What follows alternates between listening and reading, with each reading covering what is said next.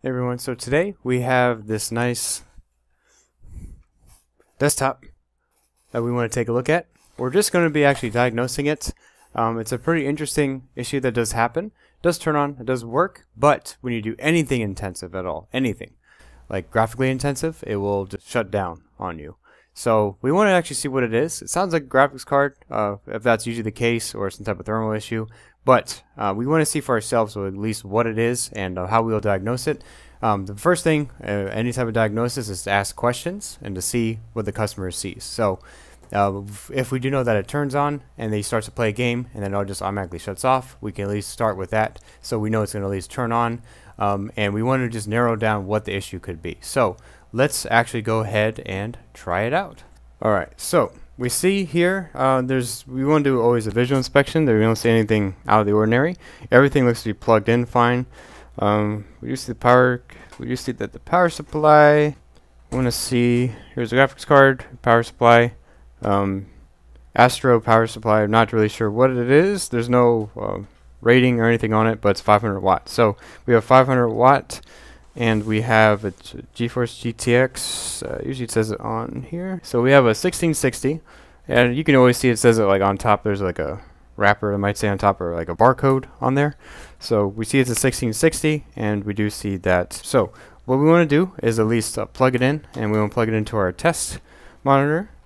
First we'll just see if there's power, and we definitely want to plug it into the card. We don't want to plug it into the processor, because we don't care about the processor. We really care about the card, because the card's usually what gives you problems, right? So let's plug it in. And what we want to do, we want to change our little, so I guess let's see if it just powers on. So let's power it on. Alright, we do see some good power there. It's plugged in, the lights, nice fancy RGB. Okay, it's booting up. Really nice, cool. Let's go ahead and plug in a mouse so we can at least navigate, and probably need a keyboard too, right? So let's just do that. We do get a display. It's going fine. I don't want to show you this is a customer's desktop. Let's at least get to, let's see here. So we're looking at the temperatures, just idle right now. We just running something like hardware monitor. It's pretty good. It's free software you can use. So we want to look at CPU, and we want to also look at GPU, see if there's anything crazy right now. 3740 Celsius right now, which is fine, idle. The NVIDIA card is 32 degrees Celsius idle, so those are pretty good too. Alright, now what we want to do is we want to leave this up. We can take a look, and I like to run this graphically intensive test. It's like a Furmark. It's a real good thing to use. It's good for a GPU test to use. I'll show you that. It actually looks kind of creepy, so don't get too creeped out if you do see it or get too phased out by it. But it's a creepy little thing, it looks like, but it does a really good job of testing the GPU. I think every repair shop has their own little diagnostic tools set up, so it's easier to test any type of issue, diagnose it. But let's actually get this camera here. What we're doing, it's a GPU test. I actually skipped this is in the customer's information. Alright, so we have our disk here, and I have some diagnostic tools, like basic stuff. This is a good test one. I know it's a little bit older. You should run updates on it. It's a Geeks 3D GPU test. It's a good one. What you're going to do is you pick a resolution, and it's going to have this little creepy thing that comes in. It's a GPU burn test. It's a good way to actually go ahead and check it out. You don't need to see details. I'm just running 1080p. I'm going to run full screen. You'll see the full screen once it comes up. So you saw that right when I ran it, it just died automatically. Actually, it's restarting now. So this is going to pop up with a display, and it's going to go back. It looks like to a cycle there. Alright, so we have an ASUS. So it looks like it restarted. Alright, so that did say, so right when I touched it with a GPU test, an intensive test, it just automatically just restarted. It did not die, it restarted. So something like that, it can give you, that's definitely an issue. It can be a video card. We want to test it out to make sure that it isn't a video card. And we want to make sure, because especially this time nowadays, you want to be very thorough. It's very hard to get actual video card in. We want to make sure that we actually do see that happen again on this device. So what we're going to do, a restart, it can be other things too. It's a restart. I don't believe it's any type of software or anything like that. What we'll do is we will take out the video card itself, and then we will plug in another one just to go ahead and make sure That's not the exact issue. If you see it running, most likely it still can be the issue, but we could do that first just to make sure, just to eliminate that, and then that it's not just a GPU. So let's go ahead, and what we'll do is we will just install. We have a test one here. So what we're going to do, whenever you do unplug anything, obviously you want to make sure you hold the power button a little bit, because sometimes you even see board lights could still be on. Stuff can still be on there. Right, and sometimes when you remove the power cable, you want to make sure that you do hold down the power button for just a little bit, because there still could be some power. You want to make sure you flush it out. This one doesn't look too difficult, so you want to make sure you remove the video card here, and we'll see if that's a potential issue.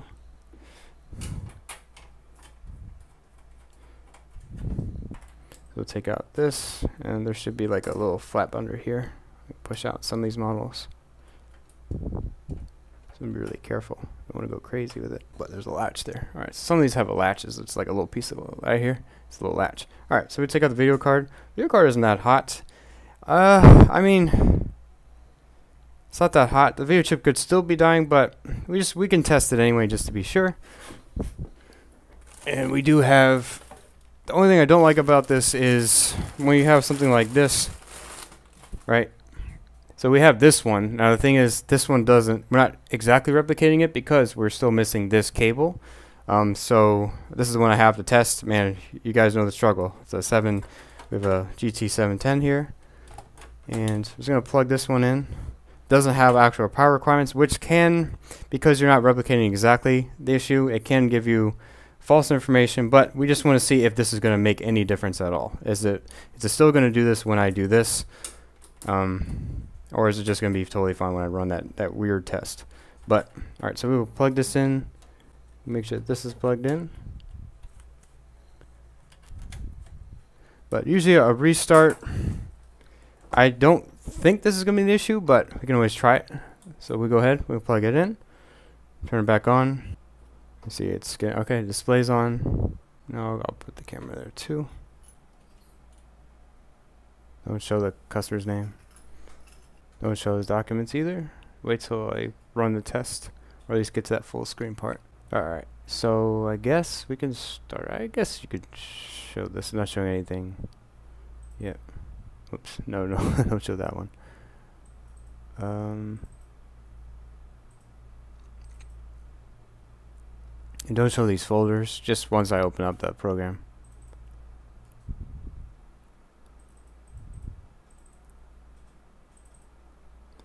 Alright, so we're going to try this again, and we'll run it at 1080p, which is fine. We'll see if anything different happens. Full screen. There's a creepy test. Ah, look at that. I mean, it's a 710, so it's not going to be the greatest performance. Obviously, there's lag, but you did notice it's not turning off. But I don't know about you guys, but I'm not totally convinced on this one, because we aren't totally replicating the issue where the cable, so it's still on. There we go.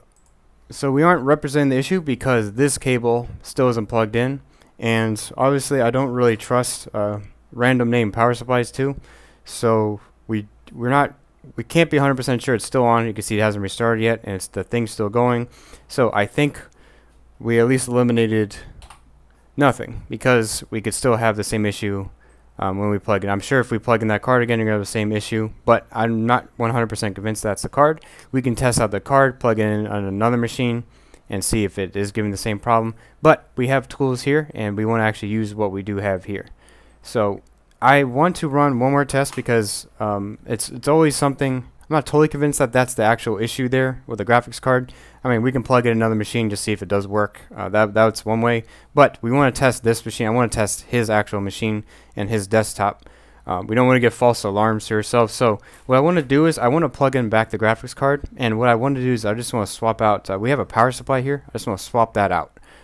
It's really easy, especially to test with a power supply, because you really just need 2 or 3 connections for it. You don't have to boot to a hard drive or anything like that. You want to just test just to see if at least the board turns on and the graphics card all turns on. But this we need to log into an operating system too. So what we're going to do is we're going to put in the original card, and we're going to pretend like this didn't happen, because if we at least saw this, we can eliminate a few different things. If you saw it turn off right away, then we definitely know it's not a graphics card problem, and there's definitely 100% something else. But since that didn't do it, though, and since I didn't do it, we just want to test one more thing before I go too crazy moving multiple things. But I think this will be fine. So what we're going to do, we're going to shut this off, and we are going to swap out. We're not really swap out. We're going to leave everything in because this is an easier thing to do. We're going to make sure this turns off, and then we're going to replace the power supply and see if that changes anything differently with it. Because it has been restarting and not exactly turning off, then I'm hoping it's more of that, because sometimes there could be like a power surge, or maybe there's not enough voltage that will go to the actual card itself. Maybe that would do it, and that would be the reason why it's restarting and not turning off. So let's see.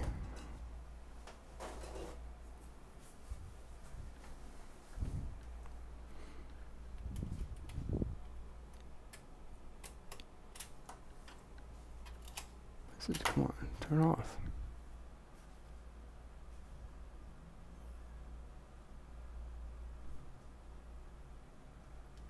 Okay. So then,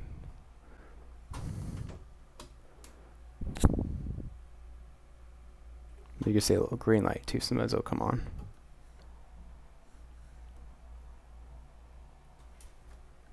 Alright.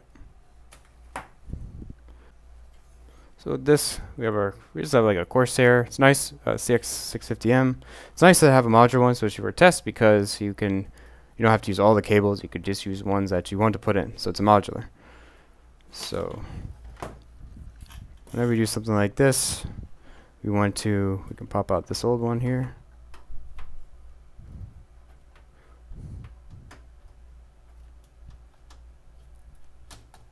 Okay, take that out. Put it to the side. We'll put the original one back in.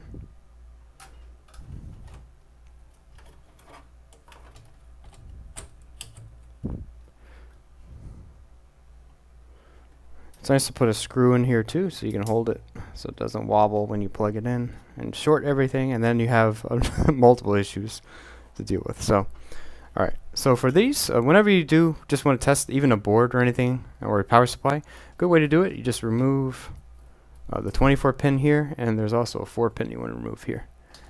Make this simple for yourself. What's that? Oh, it's blocking. So we want to remove those two, because this is the power to the CPU and this is the main power to the motherboard. So this will at least turn it on, these two things. And it's very hard to get them screwed up, because most of the time when you get semi-modular, you're going to always have those ones that just plug in anyway. So we can plug in the main 24 pin, and then we can plug in just the 4 pin over there. So we're just replacing what we did, and it'll at least turn on, at least give something. But we also want the PCIe one for our nice graphics card, because that's what we want to test. We don't want to test really anything else. So if I put this in, okay, now we need one for our card. And we're pretty much going on the idea that this is a hardware problem. A software problem when restarted, especially if you're running like a GPU test, it's not going to be restarting or anything like that. If you were booting maybe a specific, we wouldn't be doing it anyway. We're worried about mainly the hardware issue. We're going to replicate it to make sure that's not this. So because I don't really want to go in the back there, unplug and use the same type of SSD and plug more connections in, I do have a bootable device here I can plug in. Okay, I have our USB. Actually made one of our previous ones. It's a Windows to go USB. Windows 10 to go. So this is a great time to use something like this. Go ahead and check out our other video with it. We'd show you how to actually make one of these. So what it's going to do is it's going to just basically be an operating system, just to at least test everything on, and go from there. We can run exactly what we ran before, the little firmware thing. So let's see. We'll go plug it in. Let's turn it on, and you'll see it'll come on, no problem. Because all we need to do is connect a few things. Now, we're not testing any of his hard drives or anything else that's connected, especially if he has peripherals and lights, but we don't really care at this point for it. So let's turn it on. It's a little sloppy, but it's fine because it will just work. You notice that the fans won't turn on here because the fans aren't connected to the actual power supply, but we don't care because we have an open system. We just want to get mainly a display for it, so I didn't plug in the HDMI. But okay. So you boot it to the USB. Let me skip this part until I get to the actual USB. Alright, we're gonna go use this one because we do have it available. You can see, it's really hard to see, but it does say GeForce GTX 1660. It shows a 32 degrees Celsius. This one's actually better. It's always better to get the latest one. This bootable actually does have the latest one. So, whoops, like that.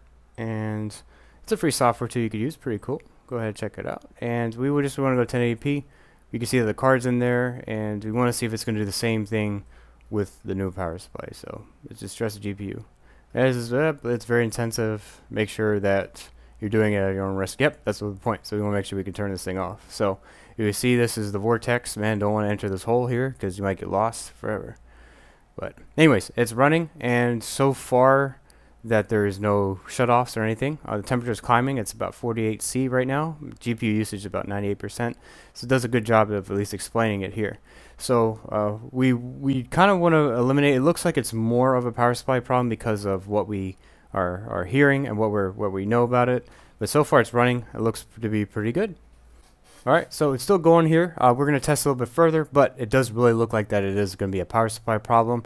Most of the time, if it just shut off and there was nothing else, that might be more of a GPU problem.